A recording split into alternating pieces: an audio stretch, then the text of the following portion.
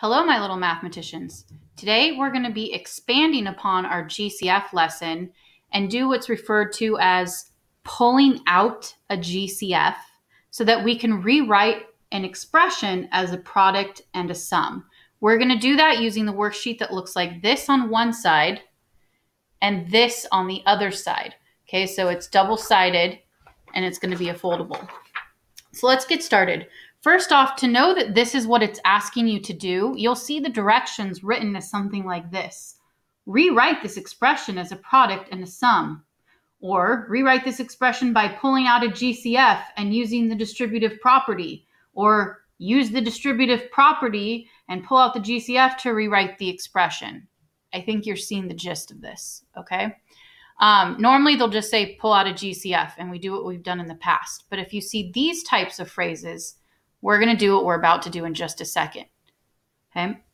So first of all, we'll be given an expression just like before. The only thing is normally it was an and symbol between here. So you're finding the GCF of this number and this number, but this time you'll notice there's a plus or minus sign between them. And that's what makes it an expression, because an expression has numbers separated by plus or minus signs. And then I'm going to rewrite it as a product, so that's something being multiplied by a sum. And that product is going to be the GCF out in front.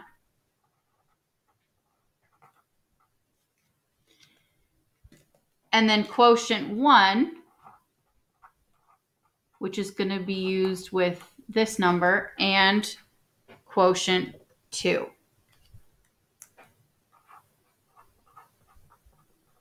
Which is going to be used in some way with this number. Okay. So let's go ahead and get started. The very first thing we want to do is to find the GCF of those two numbers. And if yours has a line right here, just go ahead and cross that off. We don't need that. Okay, you're just going to find the GCF of the two numbers.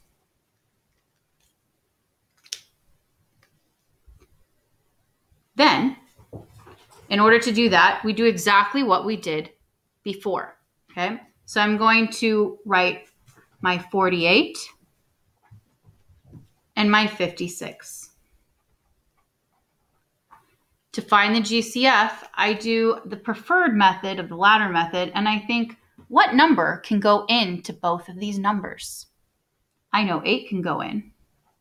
And 8 times what is 48? 6. 8 times what is 56? 7. Just like before, if you can't keep going anymore, if these two numbers have no more common factors, you know you're done. The number along the outside is your GCF. So that's going to go in front. Then this number down here is going to represent your quotient 1 because it's this first number divided by your GCF, right? That goes here. And then your second number down here is going to go in this spot. That's representing quotient 2 because it's the second number divided by your GCF. What this is saying is that this is the same thing as the left side. I just rewrote it as a product. I'm multiplying something with the sum of something else. And the specific thing in front is the GCF. So if I multiply this out, or the common word is distribute, I should get what I started with.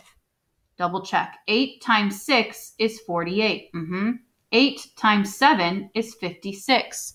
And if you have nothing in common in these parentheses, no other factors that can go into both of them, and when you multiply this number out in front, you got the same thing that you started with over here. You know that that is the correct expression of rewriting this as a product and a sum. Okay, so what we did is we found the GCF. Then we divided each number by the GCF.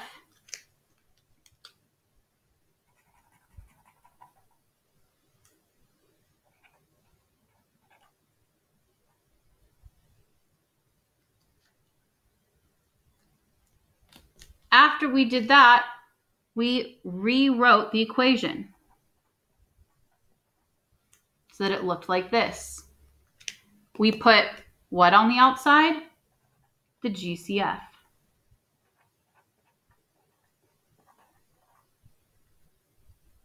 And we put it on the outside of those parentheses. We put the quotient of each of those numbers on the inside of the parentheses. Now, some of you guys are thinking, wait a minute, I didn't know that 8 could go into this. I'm going to be so lost. No, you're not. Okay, let's just pretend that we rewrote these numbers. We had 48 and 56 again. Same thing as last time. But you didn't know that 8 could go in. You only saw 2. Okay, so 2 goes into 48 2 times. And or 2 goes into 48 24 times, and 2 goes into 56 28 times. Now I'm not done because 24 and 28 have a common factor. So I'd pull out another number, and I see 4 as able to go into both of those. 4 times what is 24? A 6. And 4 times what is 28? A 7. I can't keep going. So this, notice, is the same number as here that went there. And the 7 is the same number that was here and goes there. And out in front, your GCF is still the same because 2 times 4 is still 8. So even if yours looks slightly different, as long as you didn't make a math error, you'll still get to the right answer. So let's try that with this second example. We have 3 and we have 6. Okay, I'm going to do my ladder method to try to figure out the GCF, and I think 3 can go into both of those numbers. 3 goes into 3 once, and 3 goes into 6 twice. There are no other numbers or factors in common for 1 and 2. So I'm going to go ahead and put my GCF 3 out in front.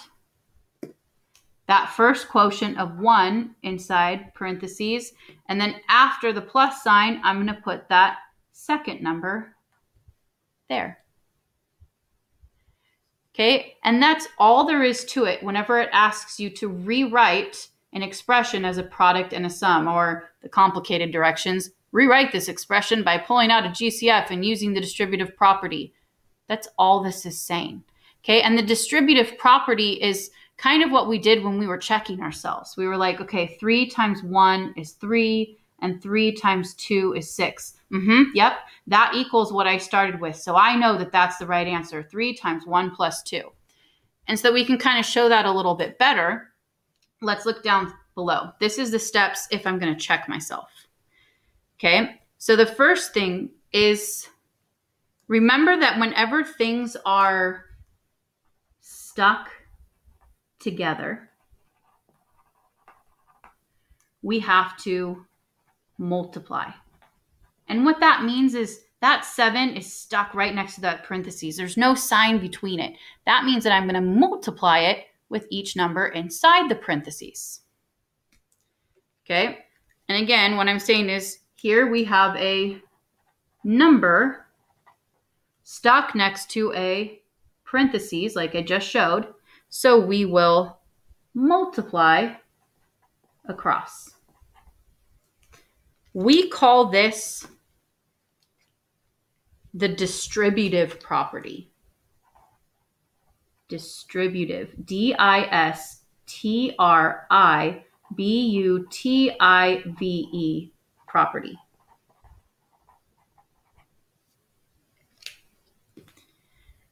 When you do the distributive property, you're going to multiply the GCF that's on the outside and the first number. So let's see what that actually looks like. Okay, so I'm going to take the GCF that's on the outside and multiply it with the first number. So that's 7 times 8. Well, 7 times 8 is 56. So my first product is going to go there. That's product 1. Then I repeat with the second number. Okay, so I'm going to again multiply that GCF out in front with this time the second number. So bring down your plus sign and you have 7 times 6 this time. Well, 7 times 6 is 42. So this time I'm going to put a 42 here, and that's representing product number 2. Because remember, when we multiply two things, that's called a product.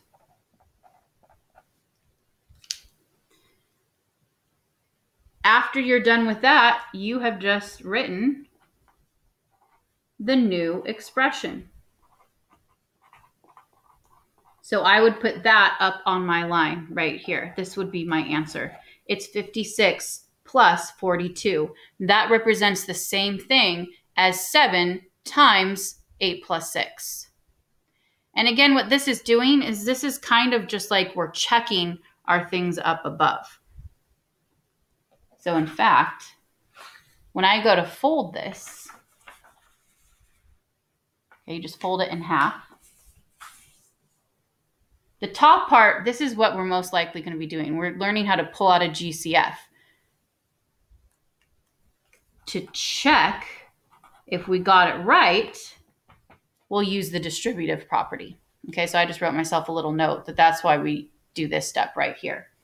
Okay, so inside, if you ever see directions like this, rewrite it as a product and a sum, or rewrite this expression by pulling out a GCF and using the distributive property. You might want to pause it and write those directions down on the top of your foldable so you know when you're supposed to do this. That would be smart. Okay, if the directions ever look like this, this is what it wants us to do. Okay, and then this is how we check ourselves. Congratulations on mastering yet another difficult concept. I'm so proud of you.